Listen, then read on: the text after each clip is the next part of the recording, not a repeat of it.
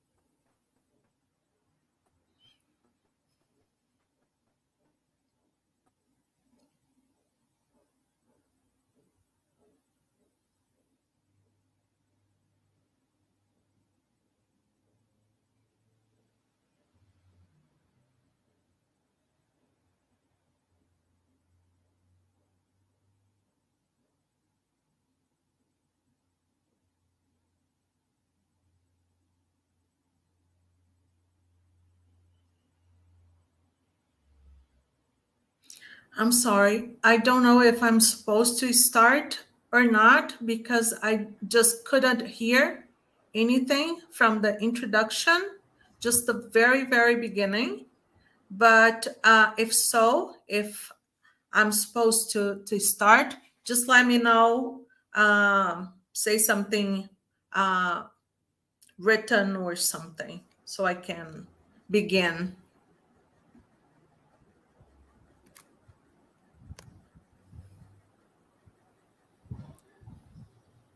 Yes, ma'am. You can start. Okay.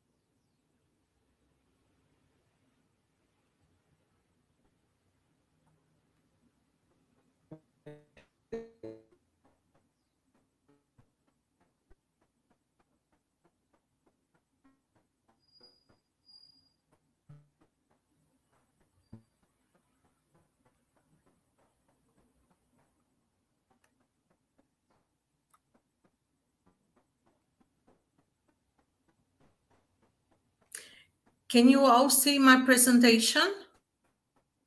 I cannot see anyone or see anything but my presentation.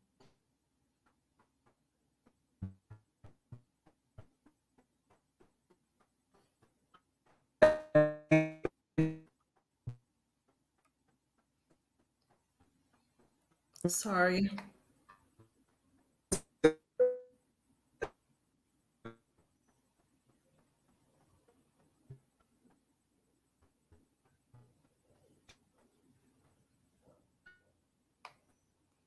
I'll try to do it like this, even though it's not the whole thing. But anyway, so let's begin. First of all, thanks for being here. It's a pleasure to talk about African American literature. And well, the first thing I want to talk about is why did I choose to talk about trauma in African American literature? Well, first of all, this theme, trauma, it has been studied by different areas and disciplines. And some of them we can say it's psychology, cognitive science, law, history, and cultural and literary studies.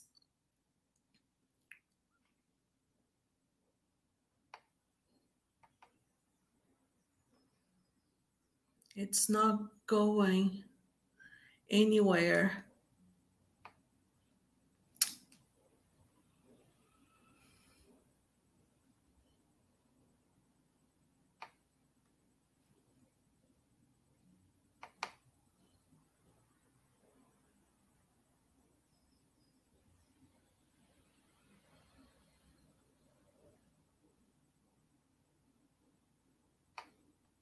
I'm sorry.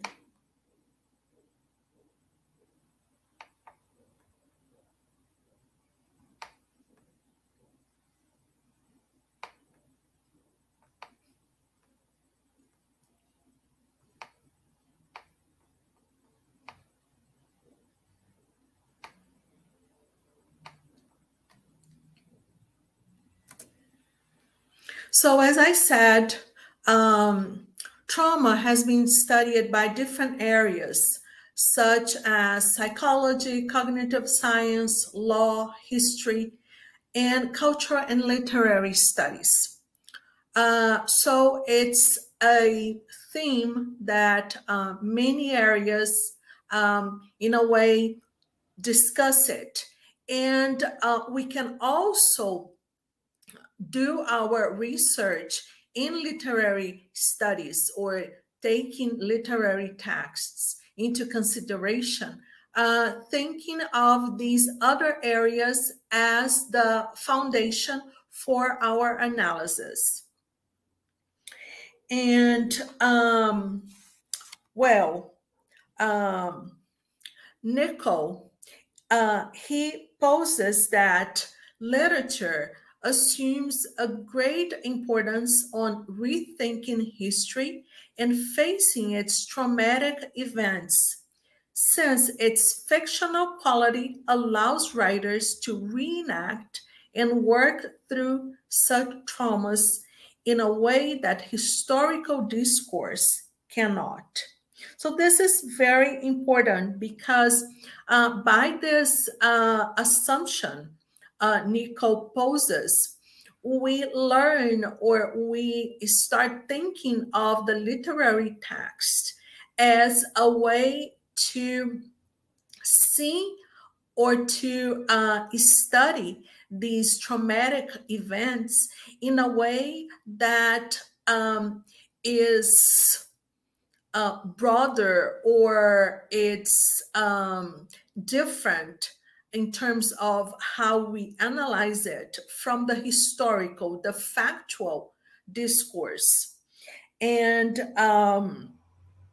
the literature produced in the US when discussing trauma will often associate it to racial issues, as the American society sees the difference between blackness and whiteness in a very strong sense, where whiteness is the norm associated to tenderness, to beauty, and blackness, on the other hand, is marginalized and is associated to mistreatment and ugliness.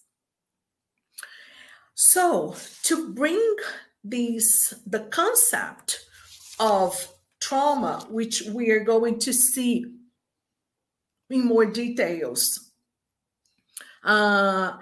later on, but to bring the concept of trauma to a more concrete realm, I chose to explore the issue of racial differences or racial issues, taking into consideration two literary texts by two North American novelists, Black women.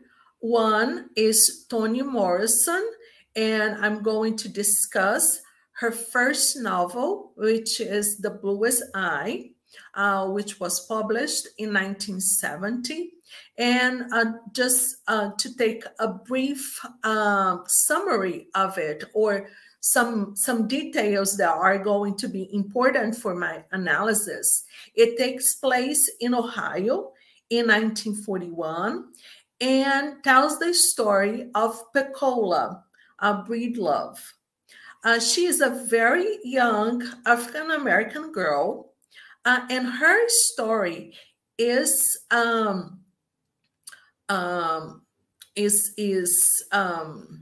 shown from the point of view of Claudia McTeer. It's her point of view that we learn about Pecola. And Claudia is the daughter of Pecola's foster parents. The protagonist, Pecola, grew up following the Great Depression, which occurred between 1929 and 1939. And the other text is Gail Jones' first novel as well, which is Corregidora, published in 1975, and it takes place in Kentucky in the late 1940s, and centers the story around Ursa Corregidora, a blues singer who was hospitalized after an accident involving a flight of stairs. Jones uses a fragmented style of writing to incorporate the Corregidora family history and of trauma into Ursa's present narrative. This accident leads us to learn about Ursa's trauma, and it allows different generations of women, of Corregidora women, until Ursa's present narrative. And what is the goal of my presentation? Is to discuss how trauma appears in The Bluest Eye and in Corregidora in order to show how Pecola and Ursa, respectively, deal with the distressing situation, because I want to confirm how gender and race are related to trauma in African American studies. For this, I used a literary review on trauma and also the reading of these two novels, The Bluest Eye and Corregidora. Now let's start with the theory related to trauma, which I'm going to use for my analysis. So first, I go back to work, edit, and organized by Caruth, which is entitled Explorations in Memory, published in 1995. And she poses, it may be only through this variety that we can learn. In effect, not only to easy suffering, but to open in the individual and the community new possibilities for change, a change that would acknowledge the unthinkable realities of which traumatic experience bear witness. What does she mean by this variety? We can take into account the responses to different approaches to listening to traumatic experiences and histories. So it's different ways of getting to know these experiences, which are different from other ways, but extremely important to learn and to approach this material as for analysis. And she also published Unclaimed Experience, Trauma, Narrative, and History in 1996. And in this text, she poses, and I quote, trauma is understood as a wound inflicted not upon the body, but upon the mind. End of quote. And another piece of quote from the same paragraph, that knowing and not knowing are entangled in the language of trauma and in the stories associated with it. So this specific quote allows or shows that trauma can leave marks that can or cannot be cognitively or emotionally processed or be processed into conscious memories. So not everything that we go through is in the level of consciousness by the person who had that traumatic experience. Another scholar that also researched and published on trauma published this book in 2004, a trauma fiction, which she poses that many novels which address traumatic events make use of narrative forms that do not present or achieve coherence or closure. Instead, they attempt to show and reflect in their own structure the traces of traumatic disruption and discontinuity, thus creating a narrative voice that is fragmented and dispersed. The way the narrative is developed shows the narrators or the characters' inner state of mind. Therefore we as readers have to fill in some gaps that are left by the narrator or the characters. Staff Krapps associates trauma theory to an area of cultural investigation that emerged in the early 1990s as a product of the so-called ethical turn affecting the humanities. And as you could see, the first two texts from the very beginning of the studies of trauma into literature and other areas of expertise was exactly in the 1990s. So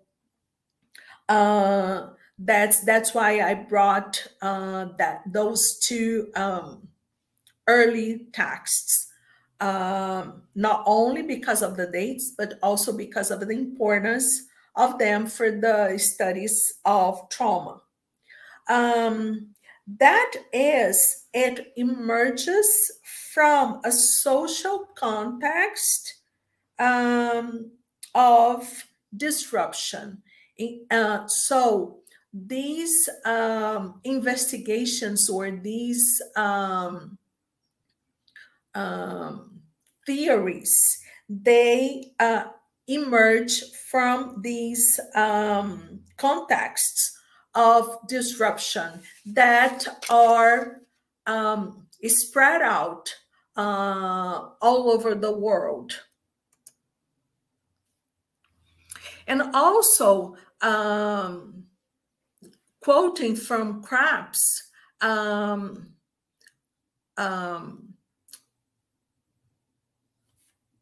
we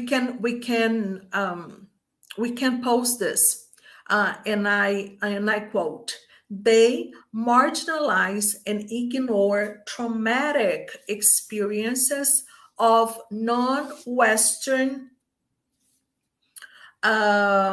or minority cultures. They tend to take for granted the universal validity of definitions of trauma and recovery that have developed out of the history of Western modernity. They often favor or even prescribe a modernist aesthetic or fragmentation and aphoria as uniquely suited to the task of bearing witness to trauma. And they generally disregard the connections between metropolitan and non-Western or minority traumas. As a result of all of this, rather than promoting cross-cultural solidarity, trauma theory risks assisting in the perpetuation of the very benefits, practices, and structures that maintain existing injustice and inequality. This is to emphasize the distinction and the need to discuss trauma and traumatic experiences and histories in non-Western and minority cultures such as African American fictions.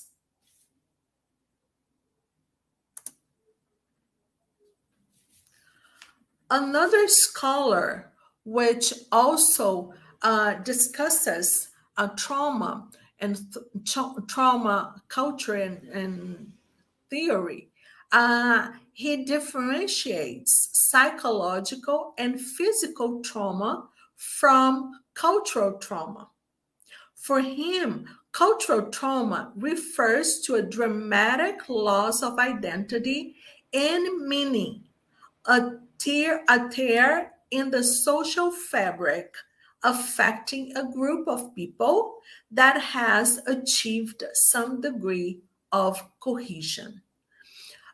This can also be associated, or this can also be linked to the idea that I was mentioning before, the idea of studying and associating trauma with, or not often with, Western.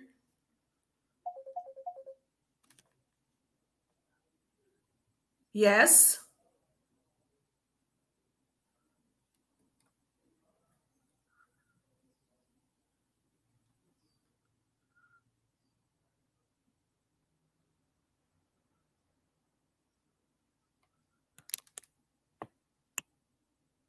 Sorry, I'm lost.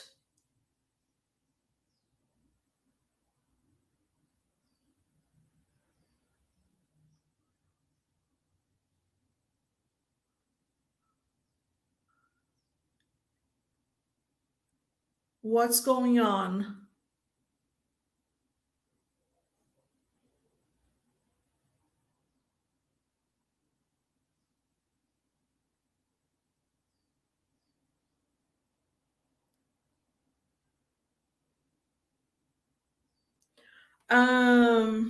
I'm already, I was passing the slides and they were not showing, I'm assuming.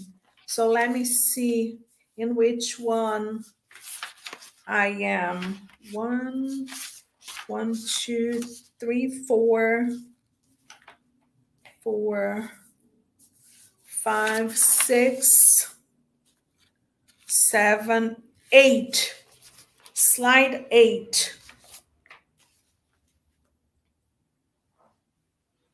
Okay, so let's begin again from here. As I was saying, Ron Eierman, he differentiates the psychological and physical trauma from the cultural trauma. For him, when we specify cultural trauma, we are referring to a dramatic loss of identity and meaning, a tear in the social fabric, affecting a group of people that has achieved some degree of cohesion. When we think of this idea of, or this conception of trauma, we can associate it with the idea that I was mentioning previously, when I was saying that to some scholars and to some trauma research and areas of research, they do not take into consideration, or they do not specify, when we are dealing with minority groups or non-Western groups. And here, what Eierman is pointing out is the importance of these cultural frameworks that we have to consider when taking traumatic experiences into account. And he also explains that slavery was not a part of reality for many African American writers, as the ones I mentioned, and artists who speak about it, but became central to the forging of a collective identity, is strongly affected and marked by it. Gail Jones, Corregidora, and Toni Morrison, The Bluest Eye, are good examples of exactly this situation.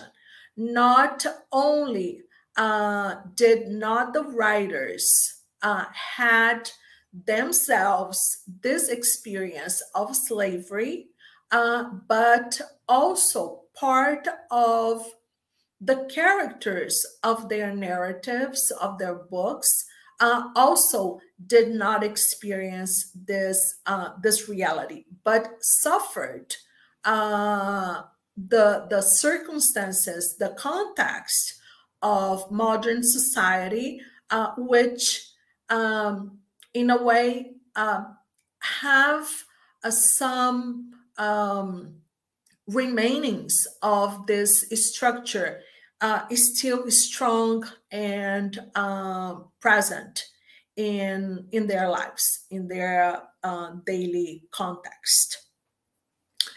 Can you pass to the next slide, please? And to wrap up the trauma theory that I want to bring to this presentation, Jeffrey Alexander poses that cultural trauma, so again, talking about the cultural aspect, cultural trauma occurs when members of a collective feel they have been subjected to a horrendous event that leaves indelible marks upon their group consciousness, marking their memories forever and changing their future identity in fundamental and irrevocable ways. And also, Omi Baba affirms that narratives centered on historical construction, can help rewrite the past, reactivate it, relocate it, and re-signify it. And it can also submit our understanding of the past and our reinterpretation of the future to an ethics of survival, which allow us to work in and through the present. So these two researchers, scholars, they dialogue with the previous researchers that I mentioned.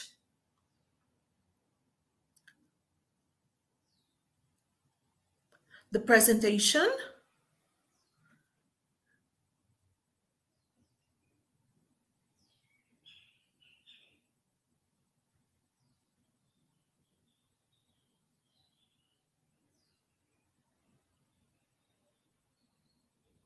Okay, so let's go to. I'm not moving my fingers here in terms of the slides because I think mine is not working.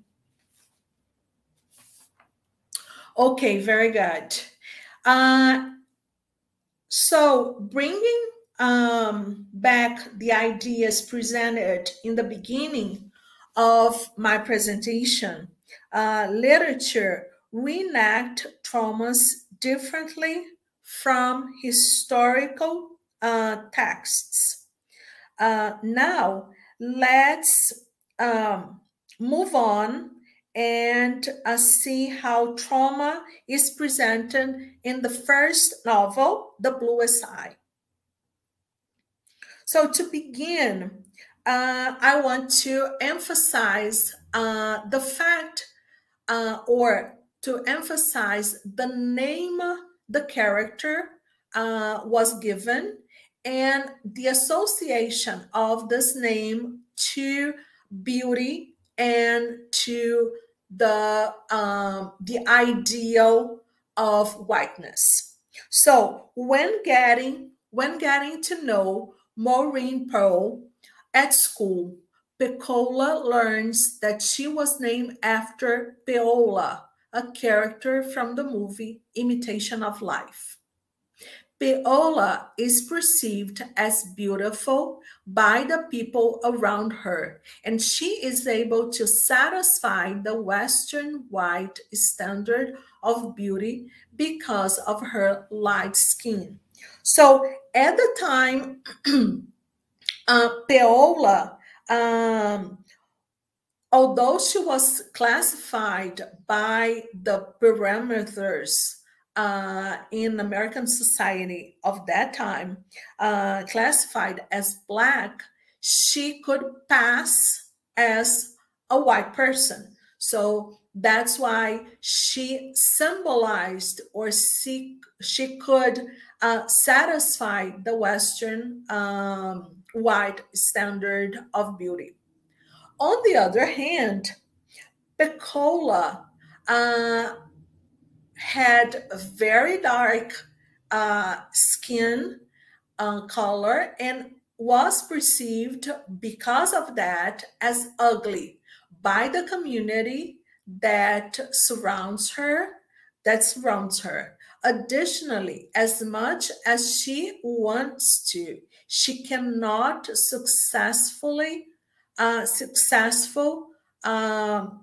she cannot be successful, sorry.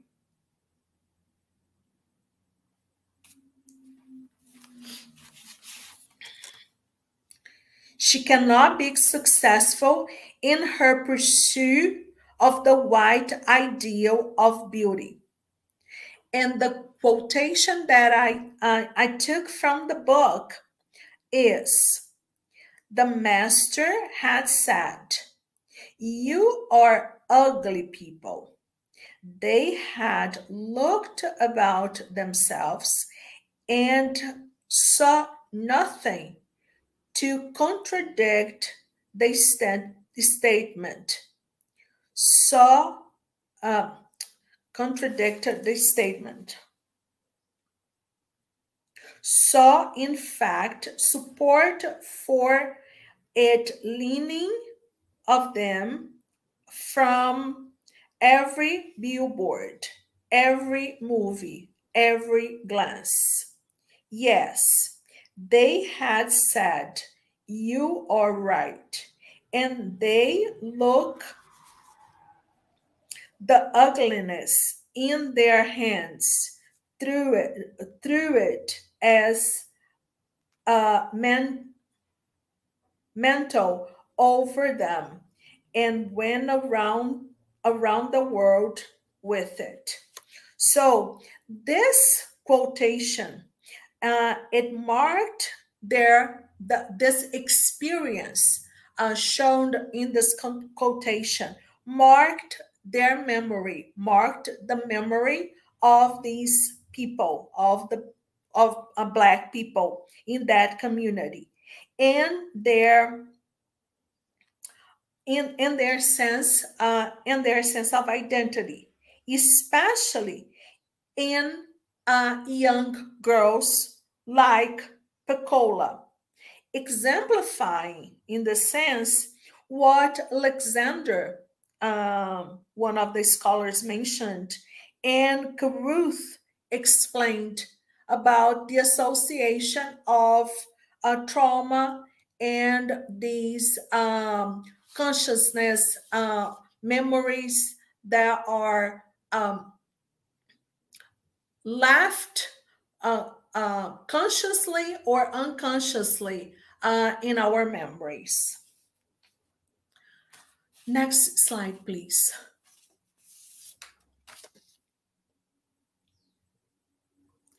Furthermore, Pecola suffers physical violence, first at the hands of her classmates when they throw rocks at her. So, very strong, also very strong violence. And then an even stronger violence, because she was raped by her father, Jolie. She also receives verbal abuse and social ostracizing from her community, which we could identify as microaggressions. So several microaggressions she suffered throughout her life. One of the excuses her father gives for abusing her, for raping her, is that he suffered sexual humiliation when he was younger under the gaze of two racist whites. And this humiliation was associated with him being forced to rape Darlene. So he, in a way, takes this as his excuse for abusing his daughter, as if this is something that someone could be excused for. So Piccola dreams to escape her reality by having blue eyes. And it is the result of terrible traumatic events, the miscarriage of her baby when she was an adult, who was the product of incest and rape. The whole ordeal finally becomes more than she can withstand, and she descends into madness. Next, please.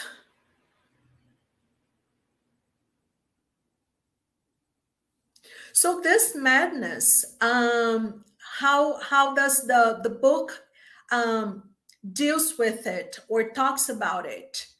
She engages on a dialogue with some sort of imaginary friend.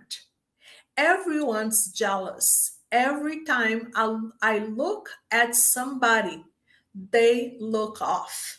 So she detaches from reality as the result of these traumatic experiences she had in her life.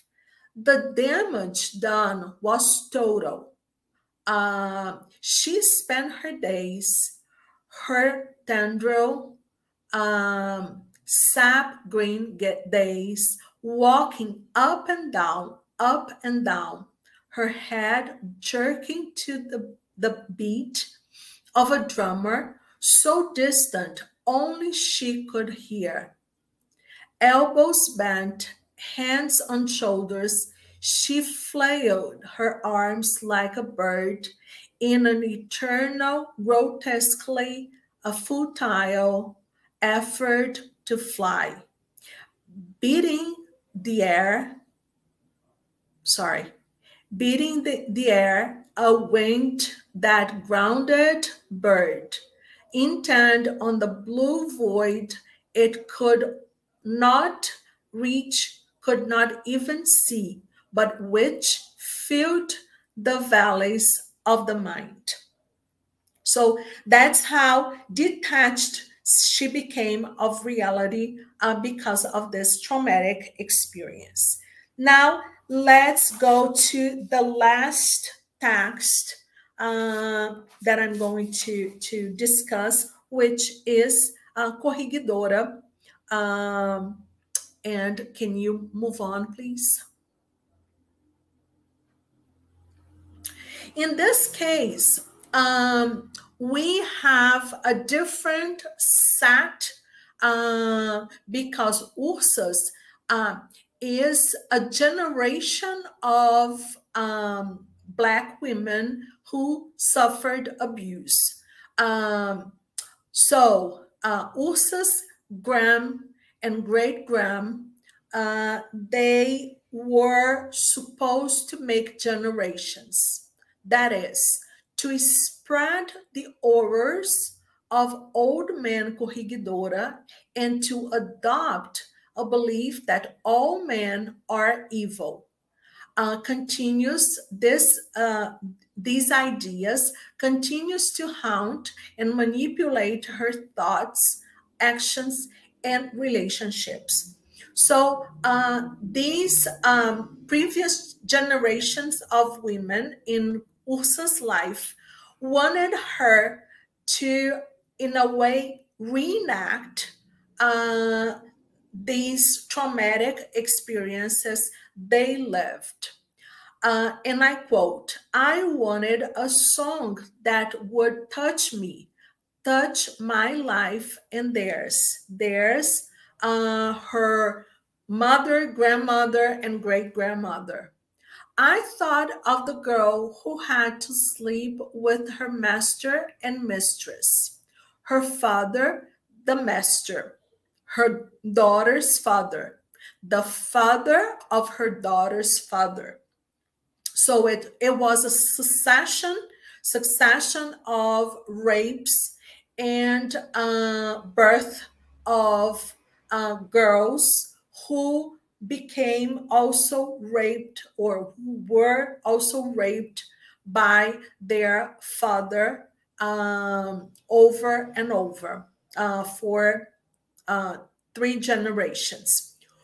Ursa's story unfolds as she revisits her marriage to Mud Thomas, a jealous tobacco field worker who wants Ursa to stop singing once they marry so he could support me, quotation, support her. Like Alexander and Baba explained previously, as I said, Ursa reenacts the past, but keep the traumatic experience, reenacts the past to keep the traumatic experience alive. Can you pass, please? But Ursa refuses to give up her place on stage. That is what her husband, what her man wants her to do.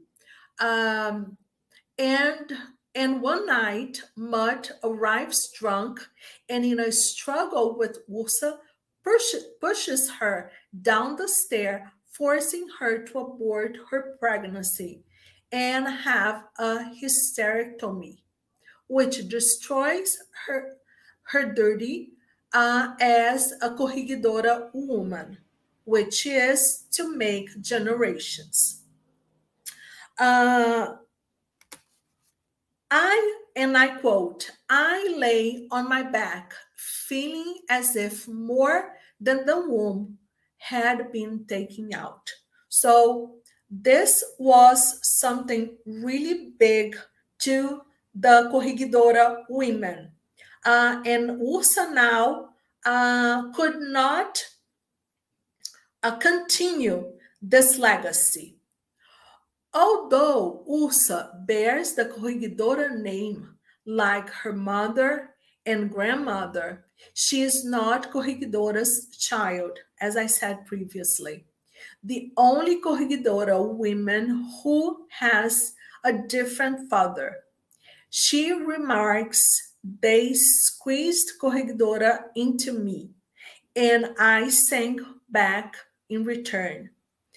I am not corregidora's daughter. Look at me. So she did not experience this trauma, but she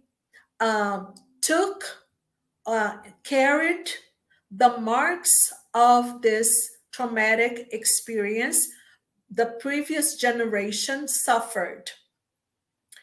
And she, in a way, although it was meant to be that she carried on this legacy, she was she in a way contradicted that duty by saying that she was not his daughter, so it was not she did not have that kind of experience to carry on, but it was something that she would do through her songs. Let's move on. Finally coming to an end. Ursa's inability to uphold and pass down the generational curse of the corregidora women victimizes her until she finds a way to rid herself of the family curse. So she feels the weight on her shoulders to carry this family curse. But her songs, in a way, are her way out of this, this tradition, so to speak. Her survival rests in submission to love that destroys the family lineage. So the relationship, although abusive with Mutt, in a way shows her a different kind of relationship that a woman can have with a man. And I quote this piece of Corregidora's novel. They burned all the documents, Ursa, but they didn't burn what they put in their minds. Anyway, they ain't nothing you can do when they tear the paper out of the book, and they ain't no record of it. They probably burn the pages. So that's why these women want to pass on their struggle and their traumatic experience, because the only thing that, in a way, carry on this experience, this atrocity, is their word, is the make generation way of passing the legacy, of passing the struggle and the trauma, because there is no paper, nothing that register that these things happened in the past. And finally, last, please.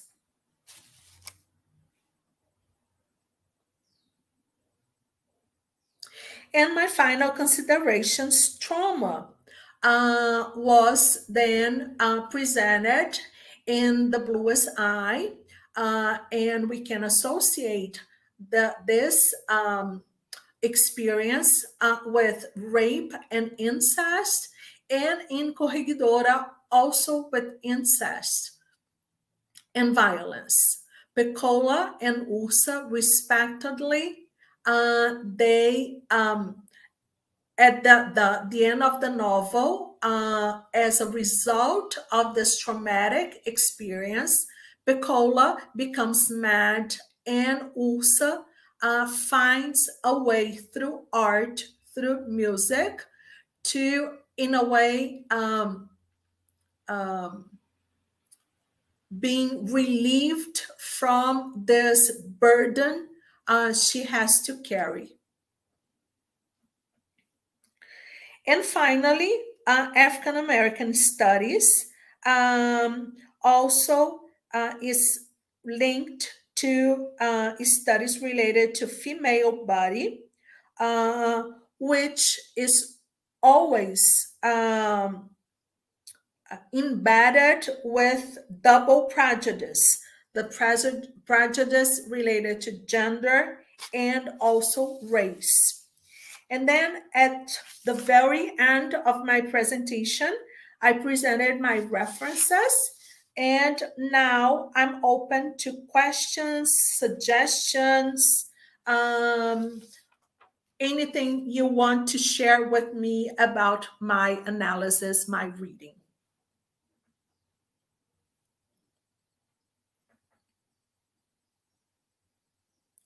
And also, after the references, there is my my email. If you want to contact me with suggestions or questions or anything. Yes, the last slide, please. I'm going to write it here, my email. So in case someone wants to contact me. I'm sorry it took me longer than I expected. Yes, thank you.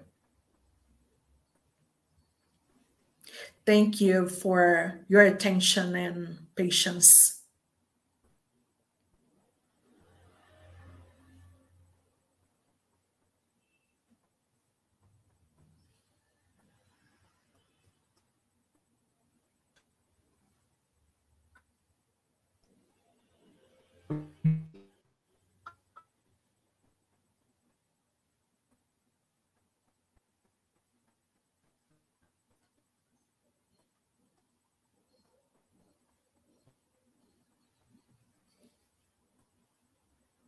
No questions?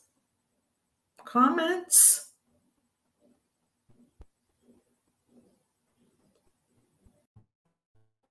Do you think that African American writers have unfairly focused most of their works on slavery and discrimination, which brought about the propensity to portray the horrific, if not? Well, this is a very, very difficult question. But nowadays here in Brazil, we are also facing this. We are also facing this kind of situation. Some people question the fact that some Black Brazilians they are fighting for their rights, similarly to the way the African Americans do.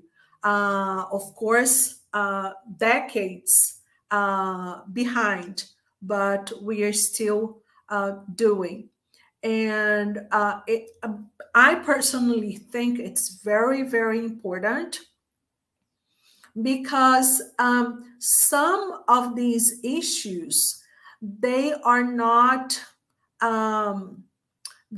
simple historical facts, but as I said in my presentation, they left really deep traumatic experiences in different levels. It can be physical, it can be psychological, and sometimes as we do not suffer those things, we don't see how bad or how deep these facts affect the people. I don't know if I answered the question, but my position is that it's not a matter of only talking about it. It's a matter of talking about it until you see social changes that are really deep, in the sense of not letting it happen again, or not disregarding the facts of it. Have I answered the question?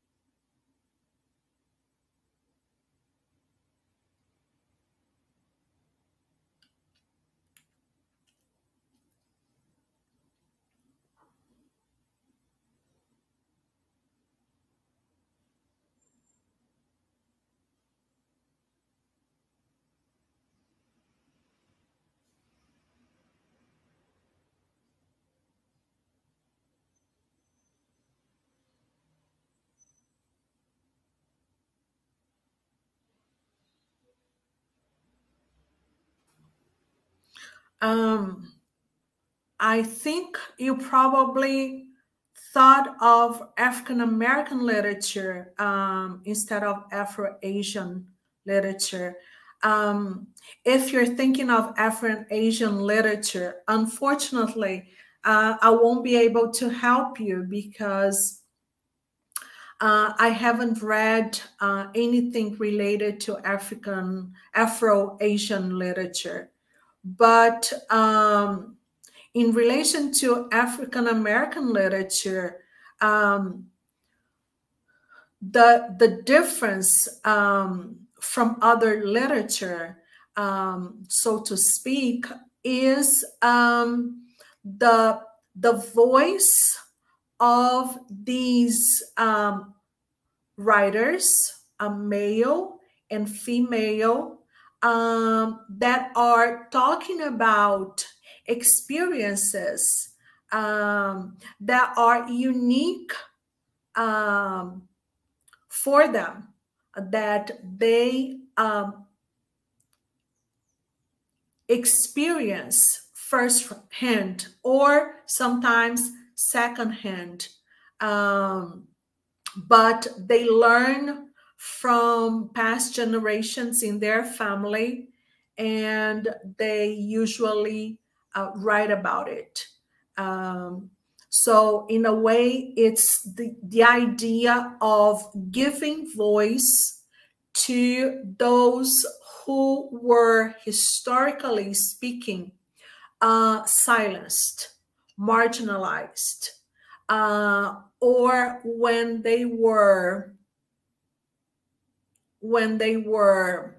they appeared in literary texts, the characteristics of these characters were usually stereotypical.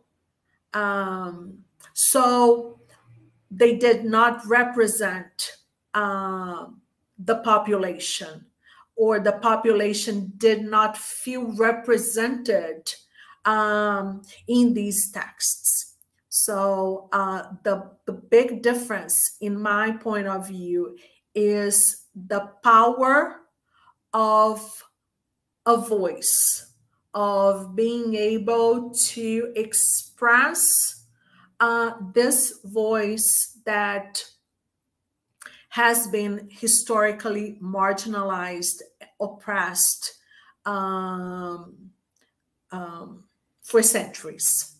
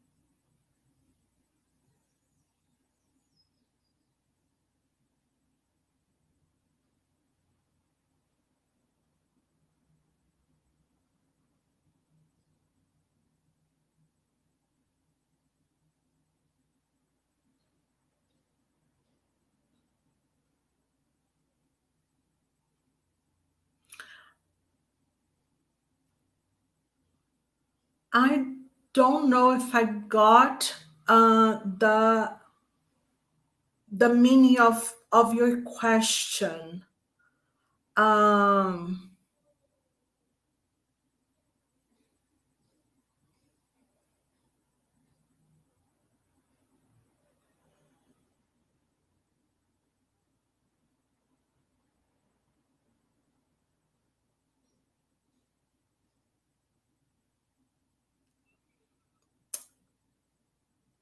There are many many scholars.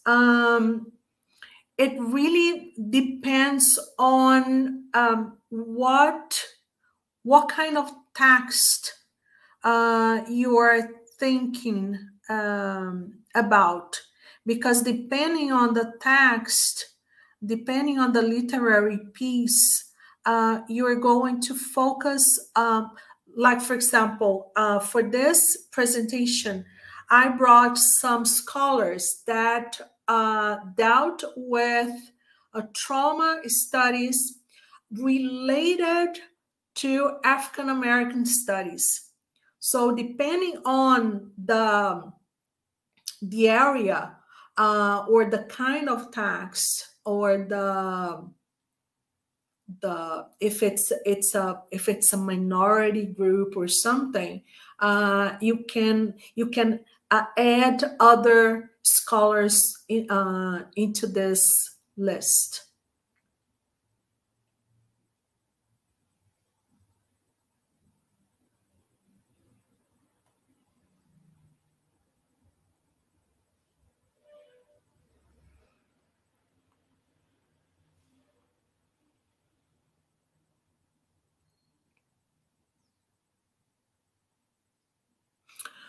Well, the racism is a violence, and in different scales, it will cause some kind of trauma to the person who suffers racism. So it as in the text, that you could see two different reactions towards this traumatic experience. One of the characters went mad, and the other survived and resignified the traumatic experience her and her past generations suffered. So it really depends first on the trauma itself and how it affects the consciousness, affects the mind of the person. Because depending on it, the consequences can vary from madness, as in the text, to you being able to move on and to construct a different life for yourself. So it really depends not only on the trauma itself, but also on how the person is affected by that traumatic experience.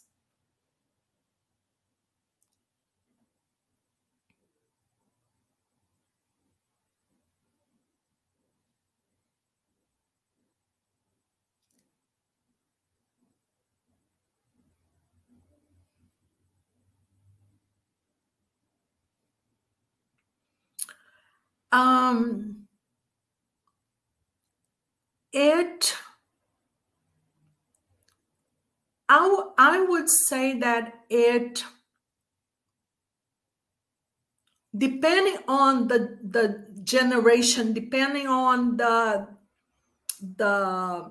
writers, depending on what is going on in the society, African Americans, like other minority groups, writers from other minority groups, they were focused on different issues related to their community. So nowadays, because we can see daily, basically, some violent attack on the streets, at schools, related to racism, violence against Black people. So this is something that is very present in the US nowadays. So because of that, writers tend to write about it, to take this context and fictionalize it with stories that they heard, they experienced themselves. So, but it's something that it's very up to date.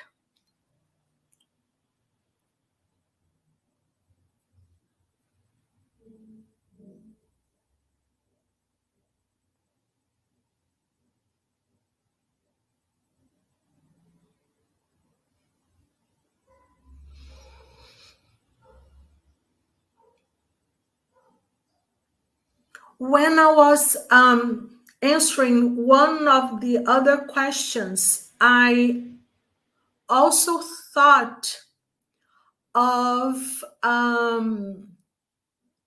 some books that I read related, but in this case was not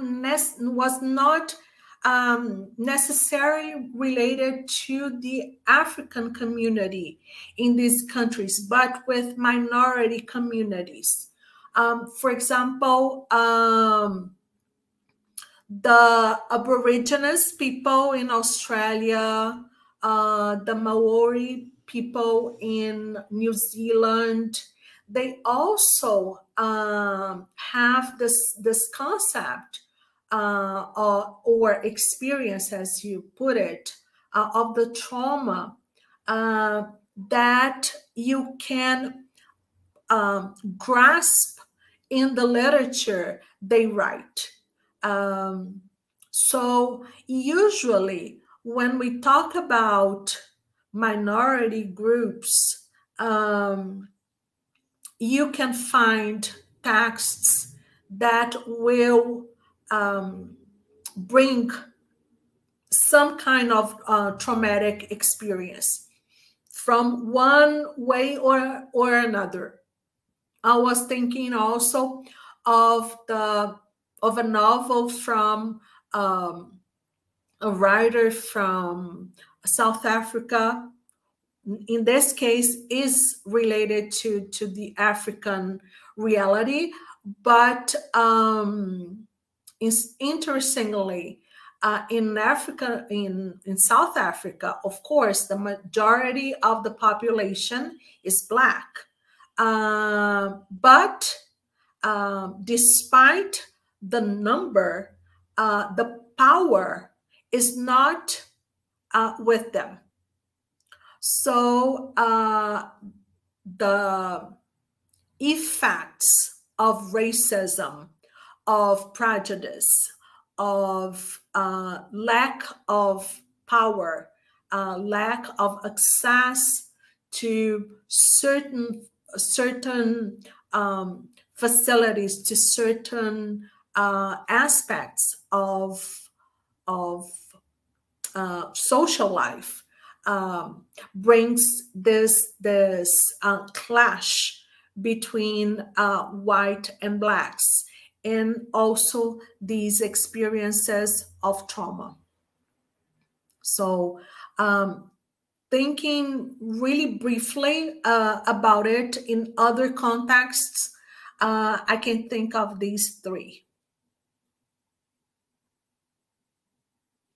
Just to name the Anglo-Saxon world.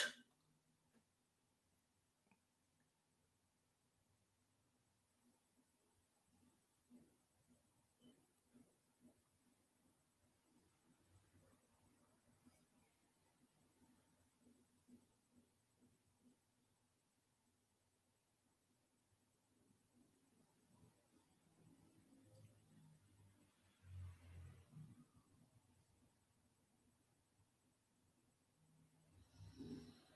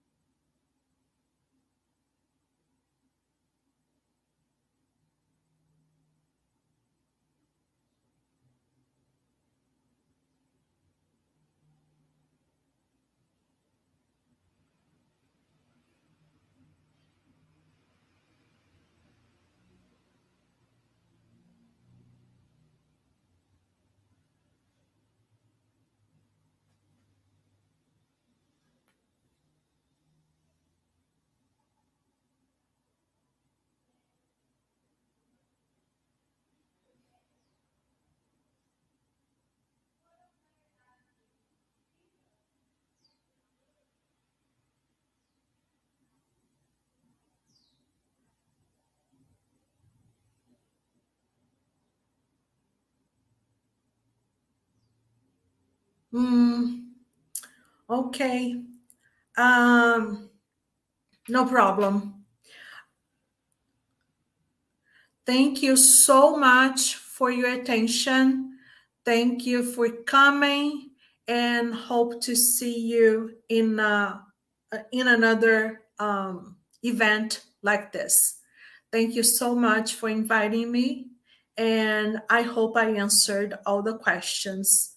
And you have now my contact. If you like to share some information or ask more specific questions, feel free to do so. Okay. Bye-bye.